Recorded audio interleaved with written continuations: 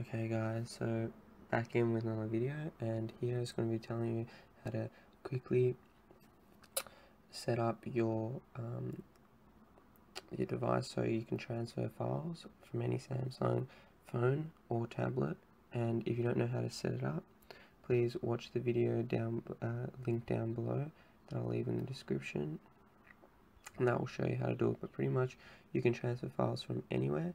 So you've got you can go into My Files there, go into Videos, hold down the mouse button, and then boom, click whichever ones you want, and drag them wherever you need. Hold it, drag it, and drop.